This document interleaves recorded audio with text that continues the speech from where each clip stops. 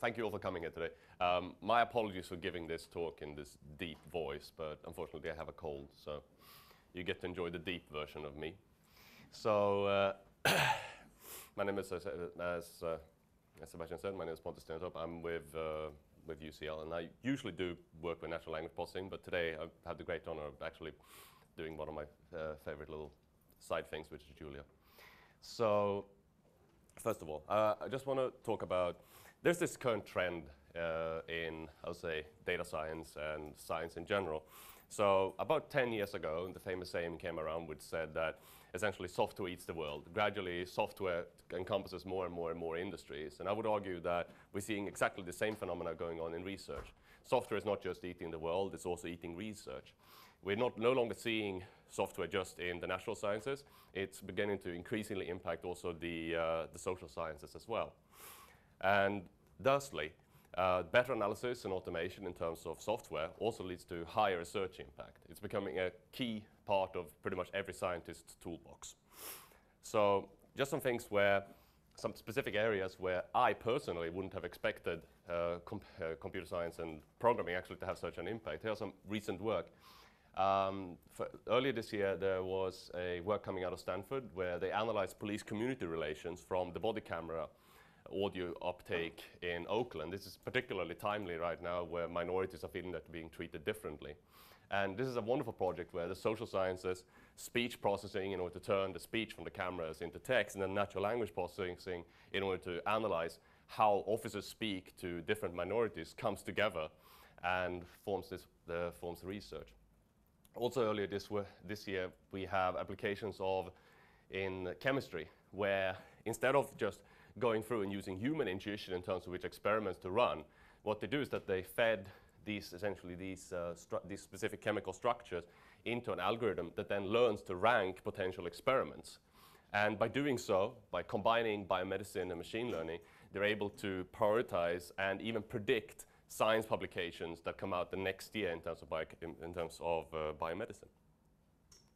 So, given the importance of software inside of our field, I think it's also important to take a step back and look at what can we do better. And I would argue that there are several things where we could actually improve, that there are these boundaries which impede our research impact. Firstly, there is code level boundaries.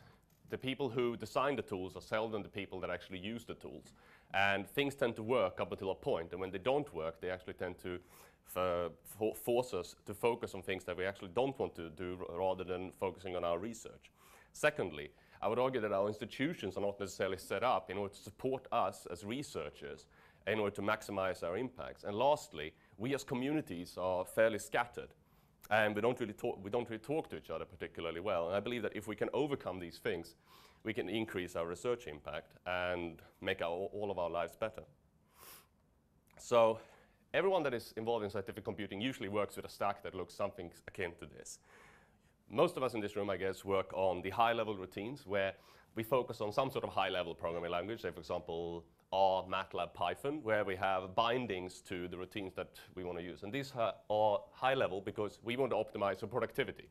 The more experiments we can run, the better. The more hypotheses we can falsify, the better. However, in order to actually get this done and be computationally efficient, we need them to essentially link down into low-level routines, which are then written in things like Fortran, assembly, or CUDA, OpenCL if you're on the GPU side of things. And there's this wall, essentially, between these two. So, and very few people are capable of crossing this wall. So an example, where this went terribly wrong last week from my own group, we were interested in combining machine learning and information retrieval. And in order to do so, we need to have sparse matrix GPU support combined with a machine learning library. And none of the existing libraries actually support this. So we looked both at PyTorch, we looked at TensorFlow, and a bunch of others. And this combination simply didn't exist. Instead, my student was forced to learn GPU programming from scratch, learn an existing code base, and is currently working on implementing all of this. So instead of just being able to run an experiment, we have to take this detour, which takes maybe a month or so, in order to actually be able to do the experiments we really want to do. And if you think this is a fairly commonplace situation, I think many of us in this room have experienced similar things, where we're forced to either rewrite from scratch or learn essentially this nitty-gritty little underlying thing in order to get our work done. Now, if you look to research in industry, they have realized, to some degree, at least I would argue, that you can do this in a more sensible way. If you look at DeepMind or Facebook AI research, people tend to work together. So researchers and engineers form some sort of closely related teams, helping each other. They work around shared code bases. They try to focus on in-house libraries that often also are shared with the rest of the world in frameworks. And this increases their research impact and also their talent attraction, because they can essentially spot talented people outside in the pool that are contributing to their code bases. So I would argue that they have succeeded with this social side of programming, where people are no longer working in isolation. They're actually being able to help each other, and you know who to talk to when you need help. Meanwhile, in academia, each researcher pretty much have to play a jack-of-all-trades kind of roles. We are essentially the prototypers. We are the software developers. We're the quality insurance, and if we're lucky enough in order to actually release our stuff in order for other people to use it, we also have to take the part of being the library architect. And I don't know if you're familiar with the term, but academic software is usually used as an insult. And I would argue that I wouldn't say that that's because we're poor programmers in academia. I usually see evidence to the contrary. But I would argue that the process that we're doing in order to produce our software is essentially leading to this. So lastly, and this is the third one, is that how do we bridge these communities? And here I would argue that there's something beautiful going on inside of the Julia community. The Julia community has this idea where if you're working on roughly the same thing, people are encouraged to collaborate, and people just do this almost naturally. I think this is just a cultural thing. So here, for example, here's Tim Holy.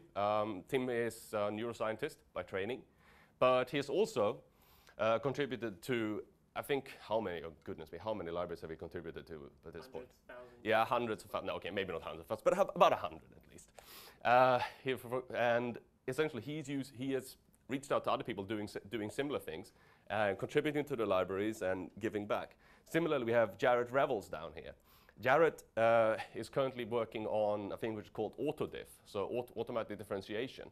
And usually it's the case that people in numerical computing, people in machine learning, they actually work on their own little autodiffs in different areas, but they're currently coming together, building a single tool that can actually satisfy all of their needs. Both if you want precision or if you want speed, you can actually pick them, but they all work together. And this is a beautiful thing. Similarly, we have the Federal Aviation Administration also contributing to Julia. They actually implemented, what was it? And it was the airplane collision system, if I remember correctly, in Julia. Scary prospect, but it works really well.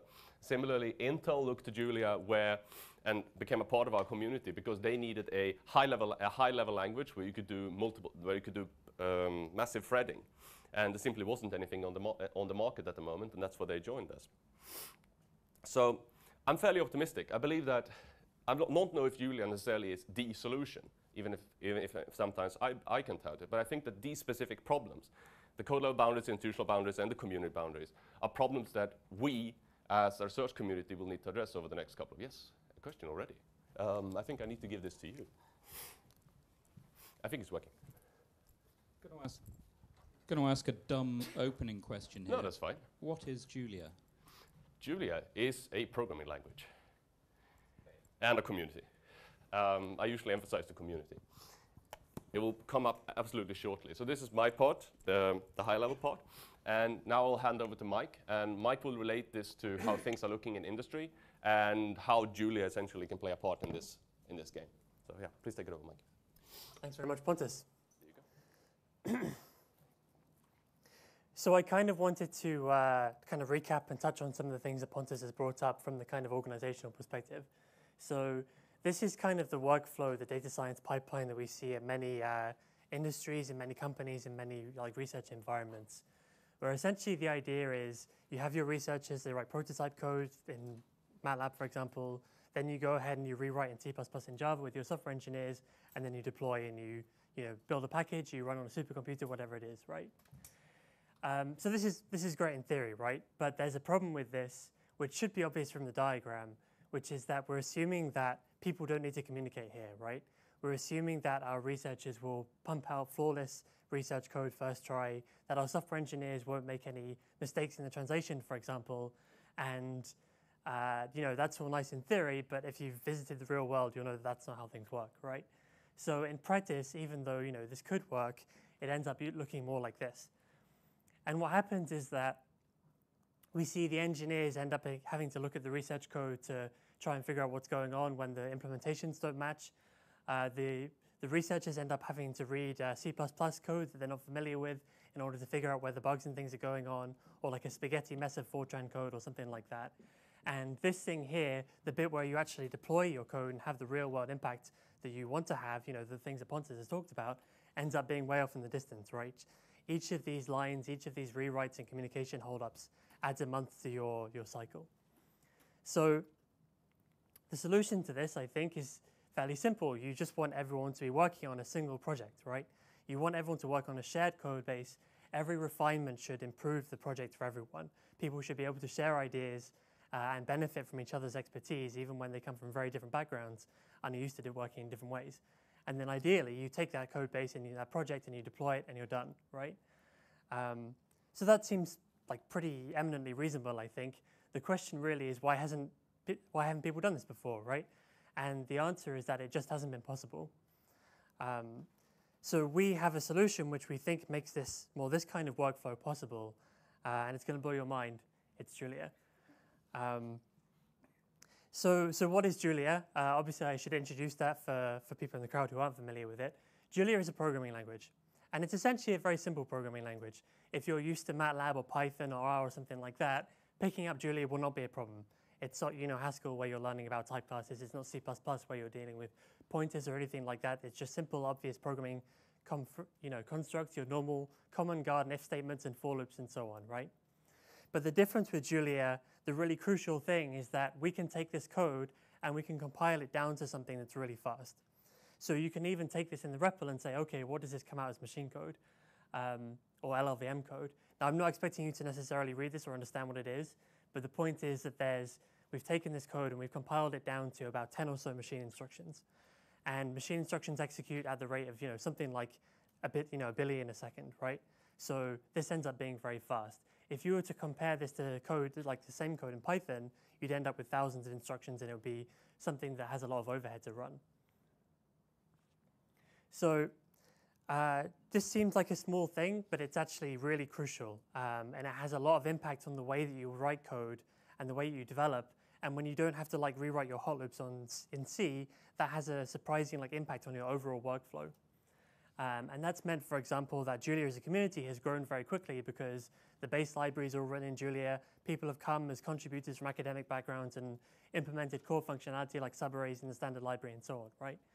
So we've grown very quickly, and we're now a community of several 100,000 people.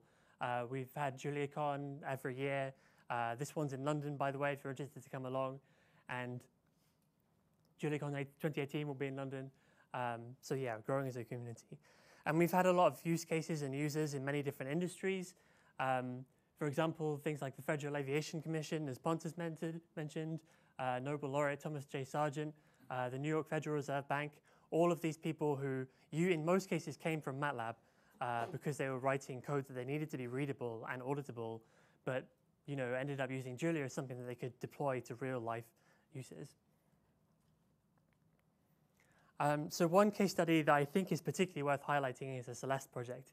So this is an example of the kind of data that comes from the Celeste image survey, Zone Sky survey that the Celeste project used. And they have about 200 terabytes of images like this.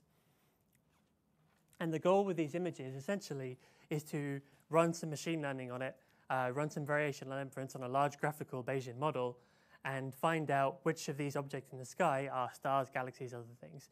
If you can see up close here, these are actually all galaxies rather than stars in this case. So this is a huge, huge challenge, particularly so because they wanted to run this on the Cori supercomputer. And running code on a supercomputer is not an easy task.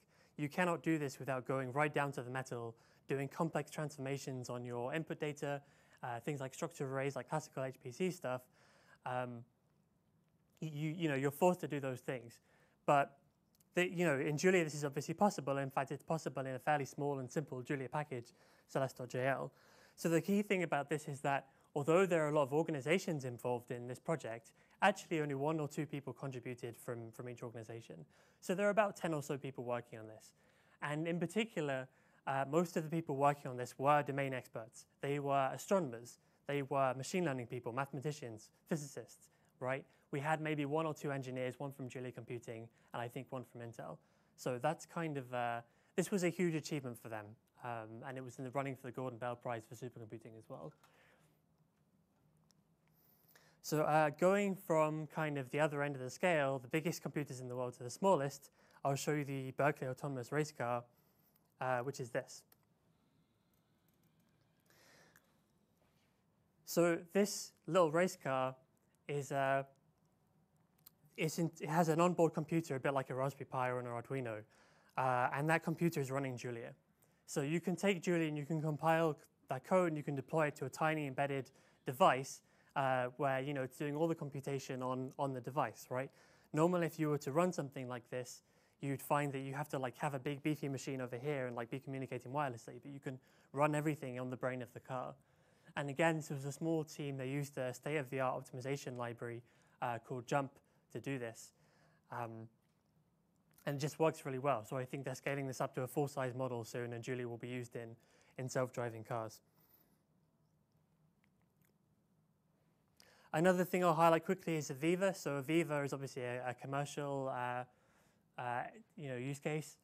They're one of Europe's biggest insurers, and they had a Solvency II model. So since the credit crunch and all the financial mess that we had, a lot of the regulations in finance have gotten a lot harder to deal with. They're a lot more computational. You have to be a lot more rigorous and run a lot more, bigger models that do better forecasting, usually over your entire portfolio of assets over many, many years, right?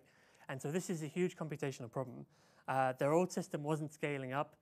They were using IBM algorithmics, and they found that, so it took hours and hours to run on all their data, so they just ported it to Julia.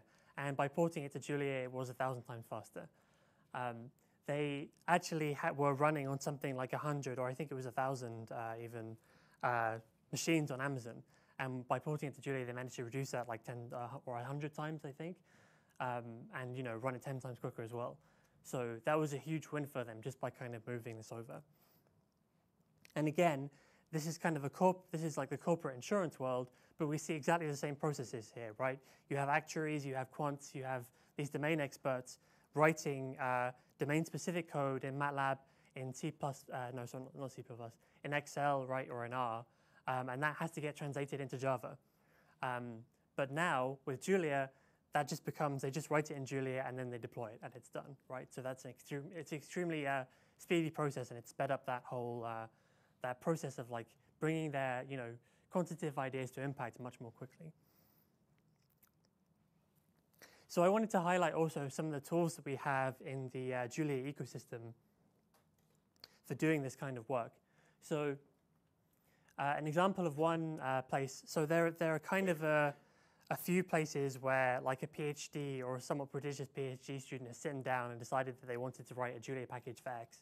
And then very quickly that X becomes the state of the art in any language, just because it's so quick and easy to do this kind of stuff in Julia, right? So this is differential equations.jl, our obviously ODE solving ecosystem.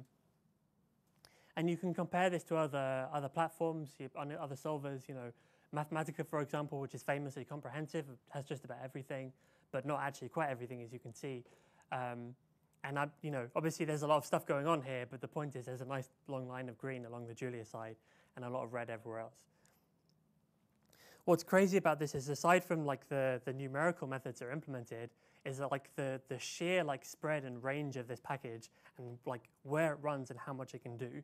So you can take differential equations and you can test it with arbitrary precision floats, right? Take a floating point number that's 256 bits and run it with that, and check that it's exactly numerically accurate when you're running with normal fast floats, right? And that's something where, if you were writing in C, you couldn't possibly do that. If you were writing in C++, you might be able to, but that's it's C++, right? You can also take it and you can solve differential equations on the GPU. you can take derivatives of an entire like differential equation solution, and then like do a backward pass and do parameter optimization using those derivatives. And that just, like, none of this is actually implemented in differential equations itself as such. It just appears for free because what Julia supports, your code also supports for free, right? It just turns up, including things like parallelism and all that other stuff. So this is like 1 man year of work. This guy worked on this for a year, and it's now at this level where it just blows everything else out of the water. And that's like a common story for us. Another thing I'll look at quickly is JUMP. So JUMP is a library for mathematical optimization. It gives you this DSL for essentially expressing constrained problems. So what are your variables, and what are the constraints on those, and figuring out some solution that maximizes a cost function profit you want to make over the year or whatever it is, right? And this is, I think, the only open source solver which is competitive with commercial ones. People pay tens of thousands of dollars for these things, but this one is just as good. And it will also plug into commercial solvers for a backend. So,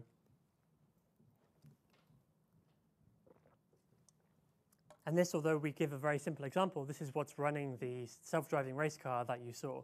So this kind of thing, this kind of tool is very powerful and very general. Another really nice thing, which I'll give you a demo of in a moment, is CUDA native. So this kind of story extends not just to the CPU, like writing your loops on the CPU, but also to new pieces of hardware, new targets like GPUs, right? So if you are working with a GPU, you do not have to give up like the comforts of Julia to do that. You can write extremely generic code. Here we're writing, an add kernel on the GPU, which will take any kind of number we throw at it, including, dual numbers, complex numbers, whatever, right? And I'll show you some more examples of that in action in a moment. Before I give a quick demo of that, I'll mention that Sebastian is setting up a Julia interest group at the Turing. So if you want to join that, grab that URL at some point, or ask him, and I'm sure he'll tell you how to sign up for it. So I'll show you a quick demo of the CUDA support that we have, because that's a nice thing to run over. If I can find it. There we go. So here's Julia's array syntax. We have an array. Oops. I may have lost my SSH connection here.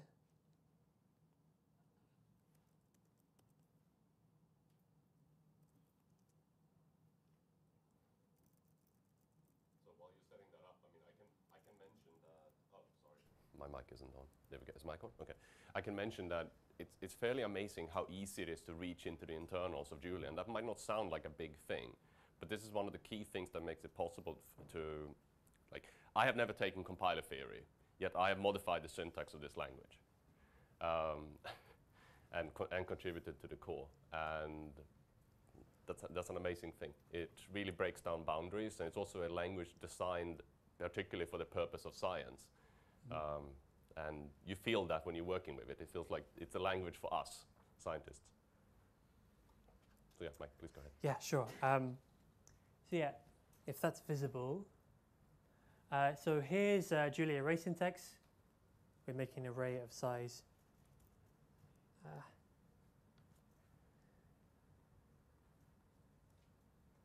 This machine is struggling.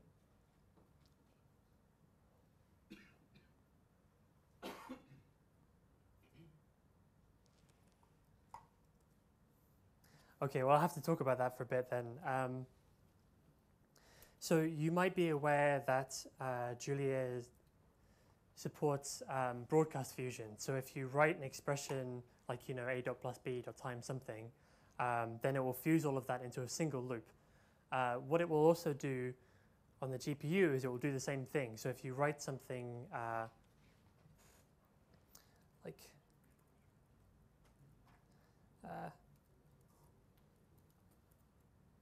then that all gets fused into a single kernel call. And if you can actually take derivatives of GPU kernels as well this way. So for example, with a joule number, you just put the joule number into the GPU and it all works, right? It works with any numeric type. So that has some really nice features, which I unfortunately can't go into right now because the machine is down, but yeah.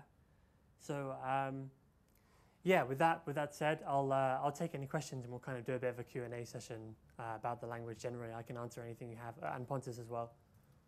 Of course. Where's the mic? Yep, there you go. Yes. Oh, there you go. Hi. Oh, yeah, there's a button. Oh, it looks like it's on. Okay. Hi. There we go. So I'm completely bored to Julia, but it's nice to have someone from Julia Computing here. I was wondering, so Chris Rakokas, you showed his package, mentioned the reasons why people are not adopting Julia quite as fast as would like them to. And probably one of the reasons is that compared to, say, Python, there are some nice libraries like Matplotlib that Julia is missing. I was wondering whether Julia Computing as an entity intends to, I don't know, play a part there and put some man hours on like these key packages that are really useful for people. Yeah, sure. I mean, that's obviously going to be a problem for any new language because the surface area for like the possible set of things you could build, plotting and web libraries, and, you know, all these kinds of things. Everyone needs one of these things, right? And so the surface area is huge. So that's kind of something to a large extent that happens with the growth of the community, and as more people join, more people are building these kinds of libraries. The other option you have there is things like PyCall and rcall. So Julia's interop with other languages is really, really good. So you can like basically call other packages very easily and as if they were Julia libraries. So that helps a lot in these kind of situations. As for Julia Computing, we have a lot of efforts to obviously encourage people to work on the language. So we work with like Google Summer of Code, for example. And if you're a PhD student, any of you here, which I think there might be a few of, given the time, that's something you can sign up for and basically just work on building a package or contributing to a package of your choice. So that's a good effort. Julia Computing itself works on things like, so I'm working on the machine learning libraries, for example, so I spend a lot of my time on that, and I built a lot of the GPU work, the high level like array libraries. So I think probably 50%-ish of the Julia Computing's work goes into open source, basically. So yeah, there's a lot of that.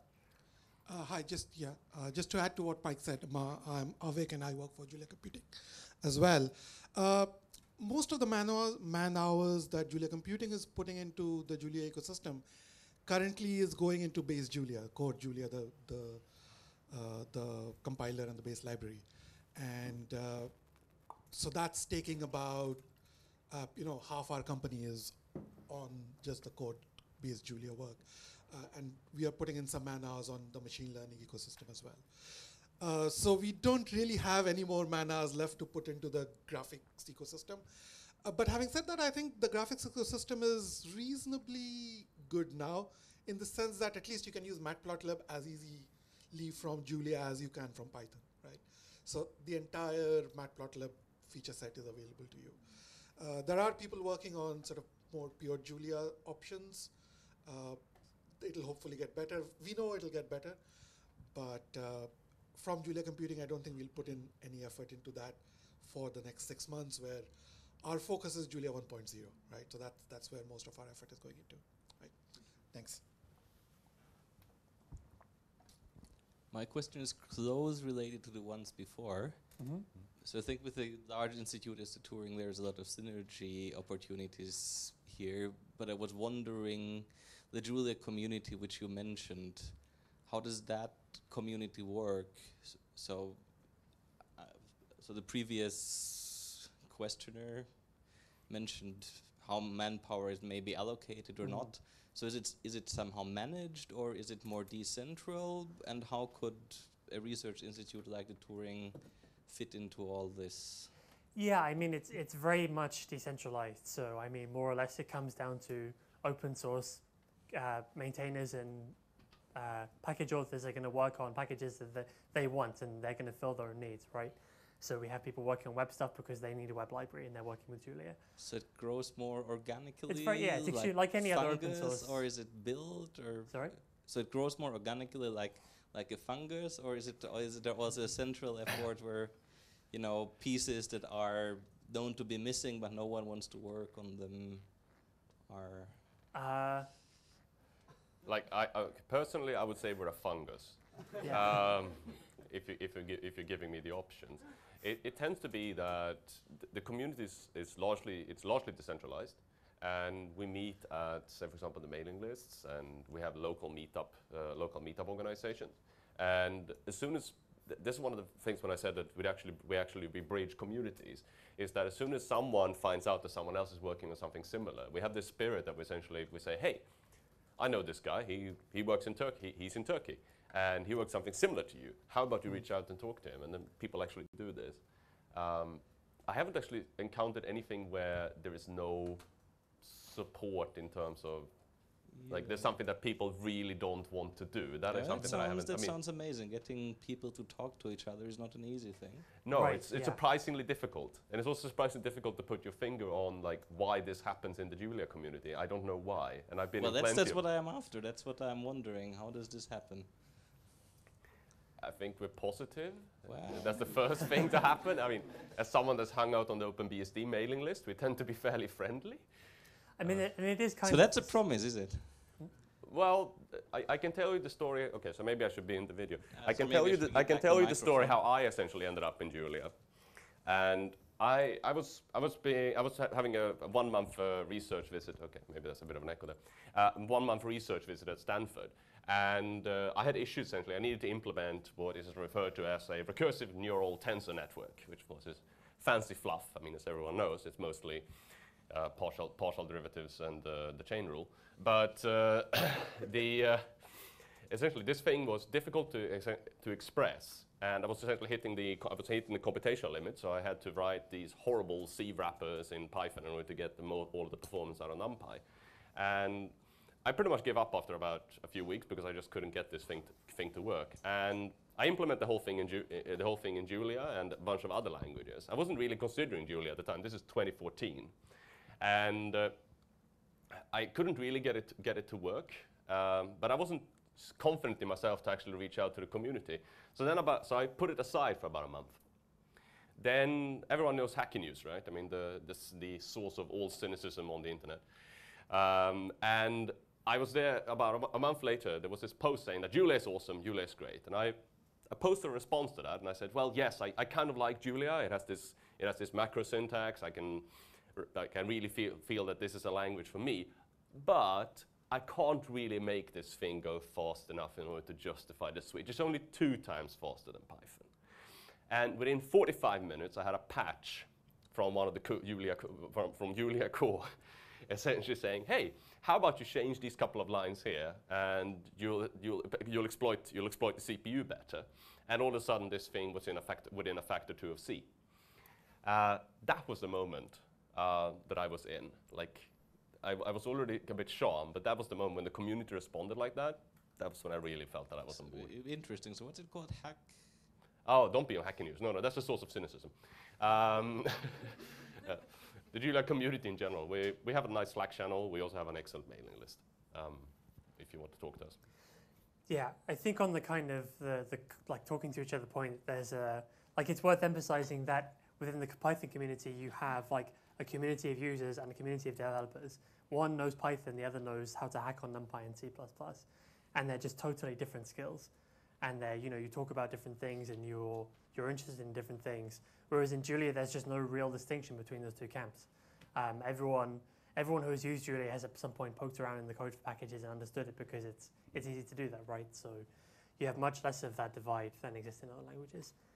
And yeah, we have a lot of communication channels, so there's a lot of stuff going on, and people organize things and work out what to work on and how to collaborate. So it's good in that way.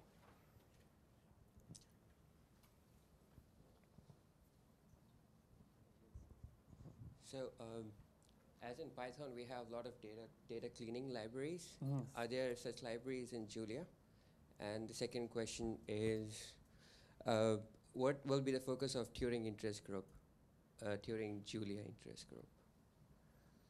Well, Sebastian would have to answer the second I question. mean, I'm hoping Sebastian's answer is the focus will be whatever the members want the focus to be, but Yeah, data cleaning. I mean, we have some stuff, so it's still like kind of early-ish for like the general data frames like ecosystem in Julia, but we have a bunch of those packages, and they're getting going and like really starting to come along. So I think a lot of that stuff is starting to exist. Yeah, and again, like after 1.0, that will be much more of a focus and start really coming into its own, I think. On the interest group, so I think there are many people in Turing and also in the joint venture universities who are using Julia, and I just wanted to sort of make a group for everybody around Turing and everybody in the UK to basically catalyze around and bringing the community a bit closer to real life than it is maybe in the different communication channels which are already out there. And also to basically help a better communication between Turing as institute and maybe the members who do use Julia to make the most out of both worlds. Yeah, and we obviously always love talking to people, understanding, people who are using Julia, understanding what they're working on and what they need, for various things. So that's always good for us as well. Yeah.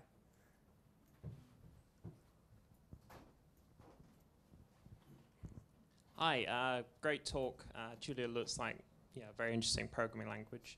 I was just wondering, you were mentioning version 1.0. Is there a sort of set release date when that's? The deadline for us is the end of this year. So that should be at least like 1.0 or 1.0 beta. So yeah, pretty soon really. Brilliant. it should be mentioned that it's already fairly stable. Yeah. I mean, especially if you compare it to 2014 when I got in. I mean, we actually have automatic syntax upgrade right now through bots, so it's pretty cool. Hi, I'm currently working on auto differentiation in Julia, and I saw the flex.jl package, but I have some trouble running it on GPU. When I want to use cool arrays, it just says all kinds of error like LLVM is not configured properly. Do you have any idea how to solve this problem? I'll leave that one to you. I won't try and fix that right now, but I'm the right person to ask, so I'll talk to you afterwards and we'll take a look at that. I mean, do you have some more demos lined up, right? No. Hi, thanks very much indeed. So I really want to like Julia in the sense that it seems, in the sense that I have never been able to like Python, and I really don't like C++, and I can't persuade anyone else to use Scheme. So assuming that I get interested in Julia, and you've just heard, my preferences, so what's going to delight me about Julia, and what's going to be frustrating? I think what will delight you, in my opinion, is that it's the best list I know of. It's very much like it's a common list taken to the next level for me. That's kind of maybe not the common opinion for everyone, because most people are coming from different backgrounds, but that's certainly something I like about it. And so it's extremely powerful. You can use the multiple dispatch for very powerful DSLs. You can build macros and many languages that help you express your problem and things like that. So that's what I like about it. What was the other question, sir? Well, what am I going to find frustrating? Infix syntax. Fair enough. If you like Scheme. I don't know what. And things for programming in the large, sort of. Yeah. You're at 0.6, I guess, coming up to 1. What's the? I don't know anything at all, but what's the module system like? How does that work at the moment? Yeah, I mean, that's all pretty good. We have some more things that we want to do around things like interfaces for types and stuff like that. But it's pretty workable. Like if you're a Lisp programmer, you can be disciplined enough to write good code that scales up well. And the language kind of encourages you down a reasonable path to doing that. I wouldn't throw 1,000 Java programmers at a project on it, but it's good enough, I think. Thank you.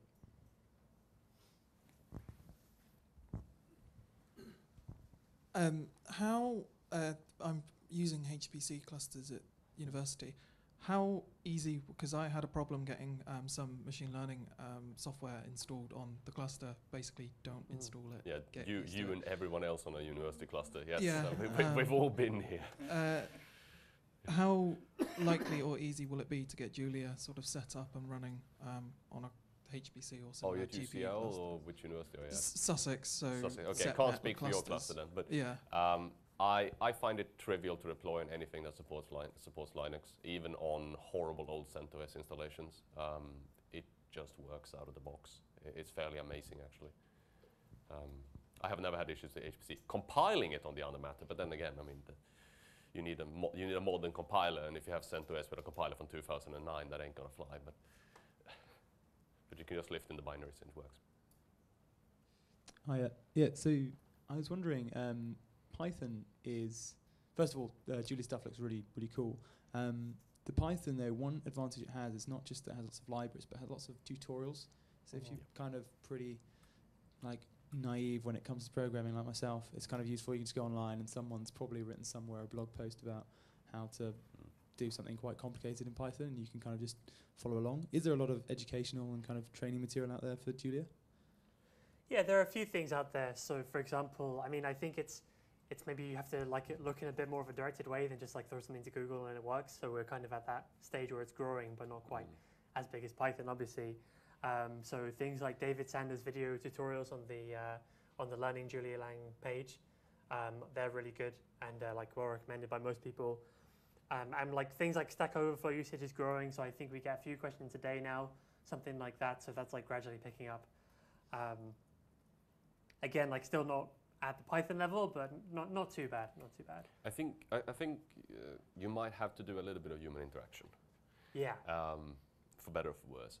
I would actually argue that for the better. We are small enough still where you can pretty much reach out personally to anyone within the community and get a response. So if you join, say, for example, what's your primary research interest?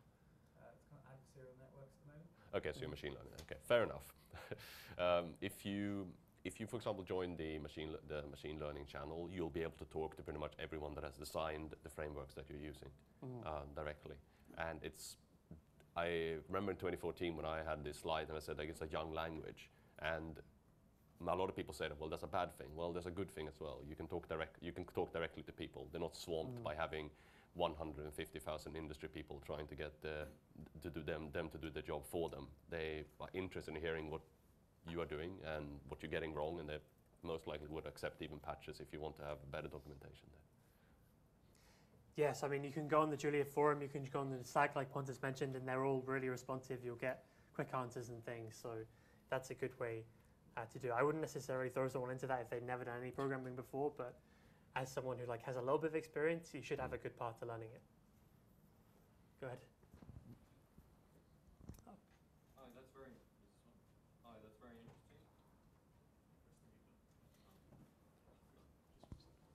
Hi. Yeah, thanks very much. And it's nice to hear about a language which has, scientists at its, well, it's interested in reaching out to scientists. But I have a question more about performance. So you mentioned that you're within 2 times of C, I guess for serial programs and so on. But if you're looking at shared memory, parallel programming, what kind of differences can we see now? I noticed that there are some features in Julia which seem to allow it. Yeah, so we have threading support. It's extremely experimental. So that's kind of a beta feature that you can use.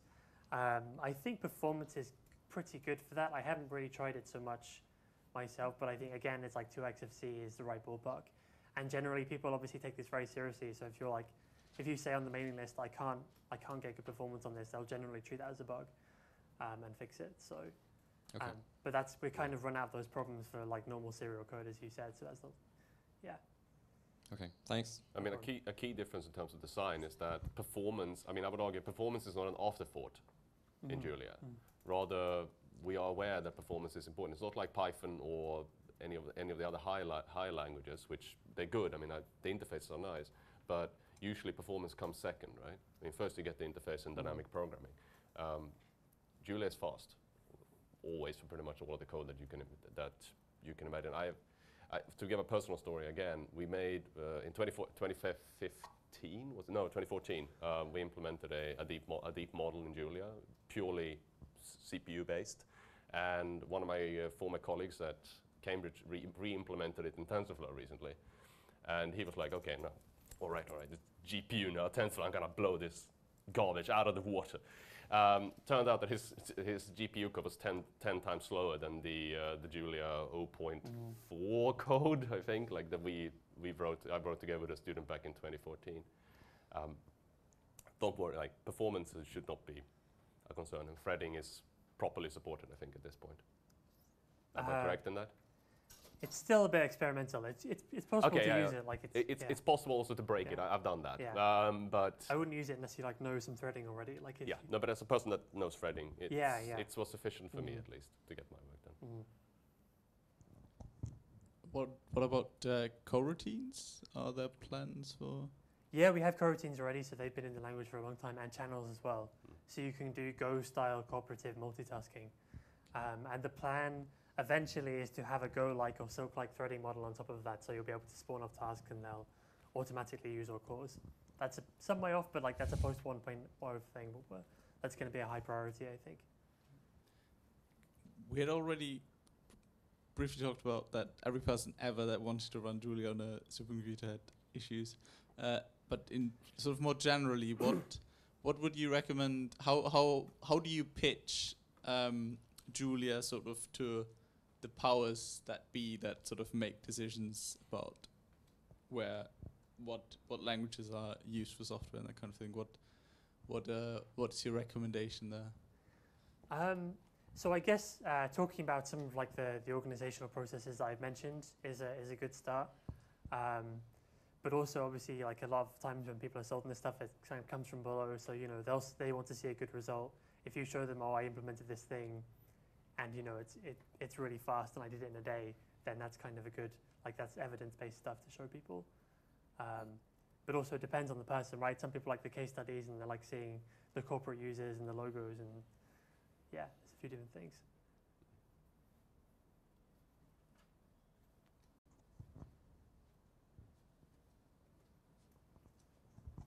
Hello. I saw I quite enjoyed that little car using some embedded processor or another. So how many target architectures can you put this on?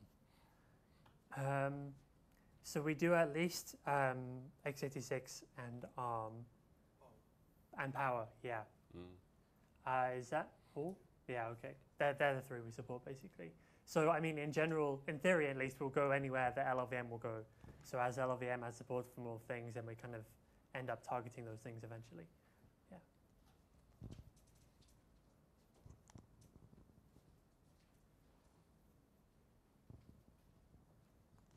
So I just have a quick question about the scalability.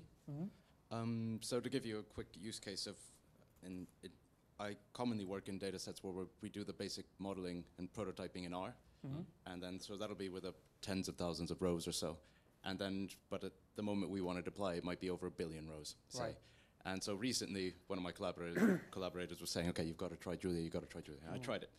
But then I wasn't quite sure how to proceed from there in terms of, for example, loading things into memory out of core capabilities. So I was wondering if you could say a bit more about that. Sure, I'll add a bit to that. So probably the best option for that right now is JuliaDB, which I'll show. So JuliaDB is our kind of distributed processing database, which works out of core, it works on a cluster. You basically load data up like it's a data frame kind of thing, and it will run on a cluster and kind of actually send the Julia code to all the workers in the cluster in almost a Spark-like way, and that scales well, and we've tried that with many terabyte data sets and things. So it's kind of like containerized or something? Not quite. Yeah, kind of. Avik might want to say a bit more about that.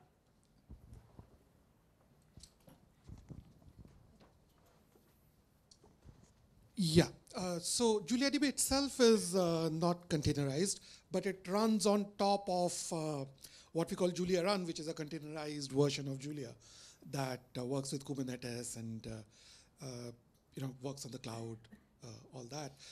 But JuliaDB itself is just a pure Julia process that can run on your local machine on multiple cores, for example, or can run sort of on raw machines, bare machines. So the database itself is can run on any location where Julia runs, be it containerized or not. But we have a separate layer that can containerize Julia itself. So it's all layered, and you can choose which layer to run, and based on your hardware requirements.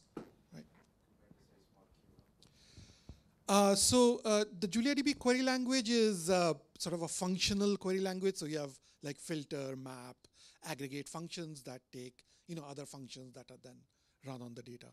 So we may have a sort of SQL-like query language on top at some point, but right now the query language is, as I said, just functions taking other functions to run on data. Right? That's the API, which lets you do everything you want to do.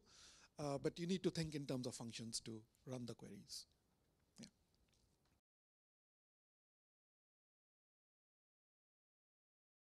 Yeah. The derivative of x squared, which is obviously 2x, so 2, 4, 6. We can also define something like this. A sigmoid function, and apply that.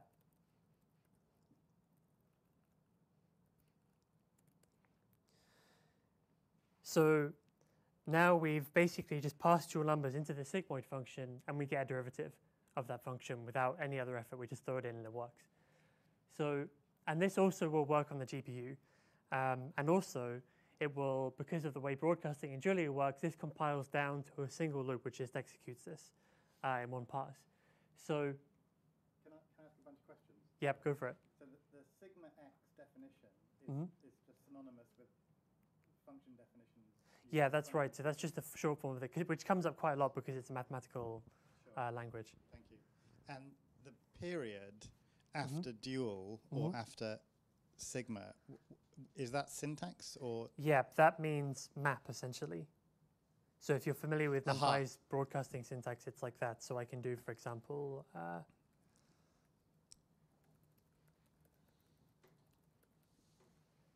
and get the addition of those two things, or this, and it will copy the columns along each time, if that makes sense. That's very handy, but it's probably a bit confusing the first time you see it. Yeah. But yeah, essentially it's map, so that's a map with 2 arguments, a zip. Got it. And so yeah, that's a handy way to do this, but I could equally have said map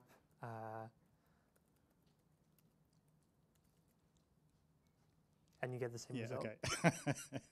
That makes more sense to me. Okay.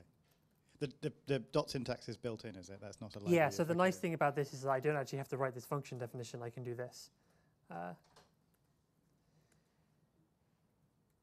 And that says each of these operations is mapped.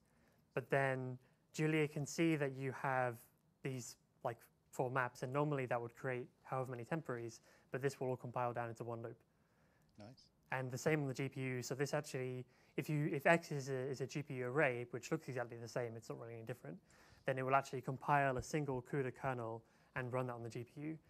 And so what's nice about this as well is that because these kinds of computations tend to be memory bound rather than compute bound, the derivative is actually free. It takes exactly the same amount of time to get the derivative and the value of the function, as well as as if you were just doing the function on its own, if that makes sense. So this has no cost whatsoever. So yeah, and this dual number trick is essentially impossible to do in any other language because you can't define your own value types, your own numbers. It's kind of doable in C++, but then you have horrible templating everywhere, and the library has to set up to take those numbers. Whereas, as you can see, all Julia code is just generic by default. We don't have to say this thing is generic. It just takes anything because that's what we've said it does. So can you interrogate the system about the type dual? So for example, is it a subtype of something? Where does it fit in the whole? Yeah, so I can, for example, in Juno I can do this. And this will show me the same array, but I can basically jump in, and rather than printing as a number, it will show me the values of the struct. So I can see that it has a dot value field which stores that, and a dot partials field which stores some tuple of derivatives. And equally, so I mean, to make that clearer, x1 is a dual, dot value is that, dot partials is this.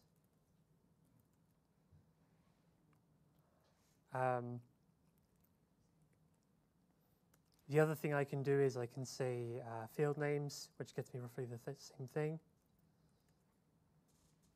To see what's going on, I can say supertype.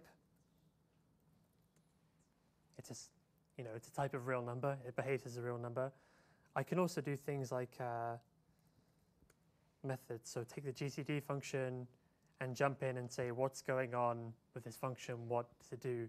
So mathematical functions obviously tend to be very polymorphic. So if you have like multiply, for example, multiply can take two real numbers, or it can take complex numbers, or it can take matrices, or vectors or other tensors, and these all do slightly different things. So if you look at times, then you'll see that going on right in the system.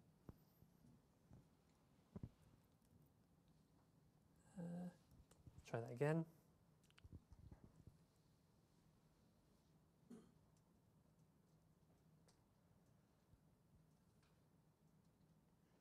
Yeah, there are a lot of methods for this function, so it might take a moment to render it.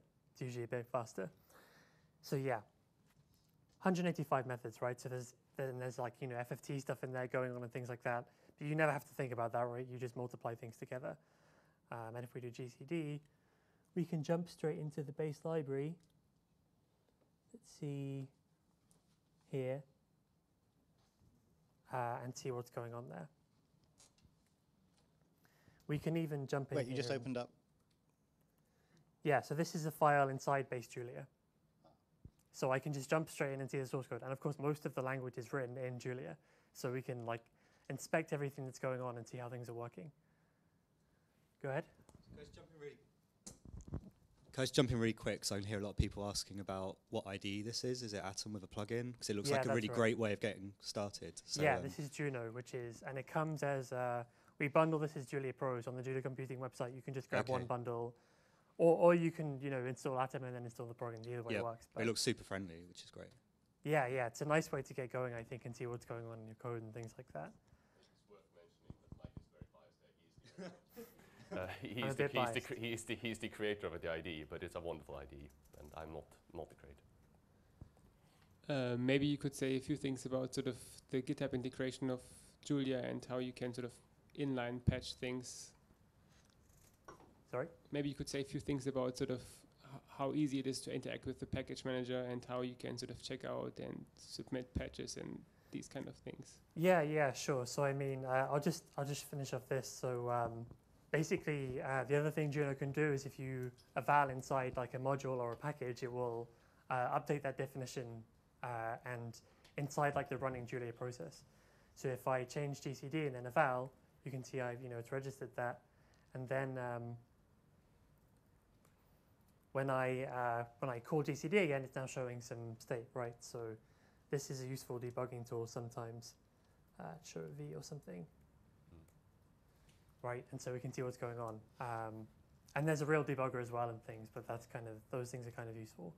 And so if you're modifying a package, that can lead to like a very nice fast feedback loop for making changes and things. Normally to make a change to base, you'd have to spend like 5 minutes recompiling everything, but this just makes that process instant. Yeah, the other thing was the package manager. So that's extremely easy. You can do package.add, and you're done basically. All packages are Git repos. So if you want to go in and make a change, then you can make that change, submit a PR, and you're a contributor, right? It's that easy. So that's really nice. So for example, I can just jump into what's a good package? Autograd.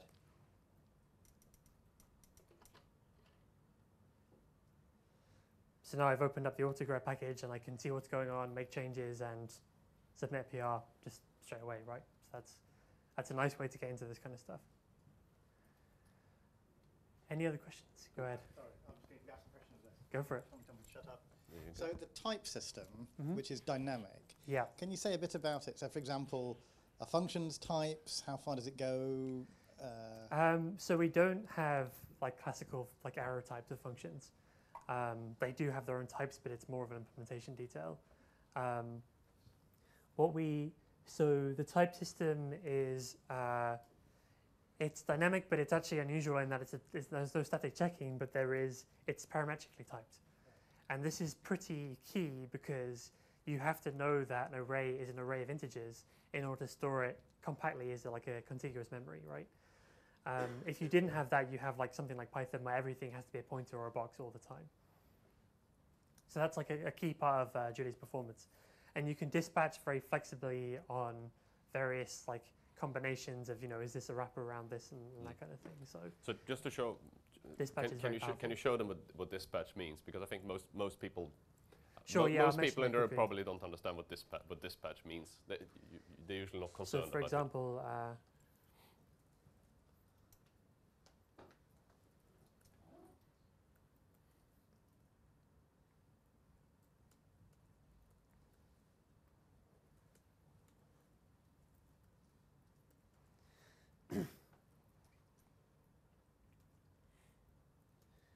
so essentially what's happened here is that we've defined two methods for this function. We've defined like a general method which always works, but we've also defined a special method which comes up when you pass it an integer. And this is very similar to like if you're from a classical object-oriented language, you do like object.method, right? And that's polymorphic. It behaves differently depending on what the object is. This is similar but far more general because in this, you can overload like any combination of things. So it's particularly important, as I said, like for multiplication, you want to overload matrix times vector differently from vector times matrix or vector times vector. And you want to be able to overload things like, say, x type of real times y as type of vector. And that should do something particular, right? So if you've ever looked inside NumPy, NumPy has a horrible set of hacks in order to enable stuff like this, and Python generally has a lot of like machinery around doing this, but in Julia that's just a native thing that it does. You can specify things like this. And it looks like a very really small thing, but this is actually precisely what enables you to use other people's libraries very, very easily and just hook into them. They don't necessarily need to know about your specific inheritance structure or whatever. It just works easily out of the box and allows people to just borrow functions. I think we're running a little bit over, but I guess definitely one more question. And of course, I think Mike and I will be around afterwards if you want to talk to us, and any level of question is perfectly fine. We've been talking quite complicated, deep questions about the language for a little while. Hi, so I wanted to ask, when you do a package add, yeah, is that pulling a package off the internet? Yeah, that's and if so, what kind of protections do you have in terms of making sure that only legitimate packages get put into the repository? I'm mentioning things like there was an attack on PyPy a couple of months ago, where some people substituted Trojan PyPy packages that were kind of typo squatted on popular packages. Is there anything like that? So we have a centralized package registry called metadata.jl, which is where all of the listings for all registered packages go. And if you add from there, then it's like guaranteed because it's all going through Git and GitHub anyway, so it's all their security. And we obviously see all of the registrations that go through, so it's not like NPM, for example, where anyone just registers packages and you can see that. So we've never had any issues like that, and we're not really expecting to. Yeah, it's a simple answer. All right, so yeah, there's tea and coffee over here, so grab something from there and we'll hang around for a bit and answer any more questions. Thanks a lot for coming.